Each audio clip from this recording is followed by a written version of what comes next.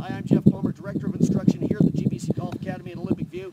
Here we are at the private short game area of our academy, and as you can tell, I'm here to talk about the bunker shot today. Obviously, we're just like a flop shot choosing our sand wedge. Lots of loft and lots of bounce. And the key is to use that bounce. This club is designed to get you out of the bunker. One of the keys is digging the feet in a little bit, as that'll allow you to hit behind the golf ball. As I'm swinging down and through the ball, one of my key thoughts is that the grip end of the club moves backwards through impact.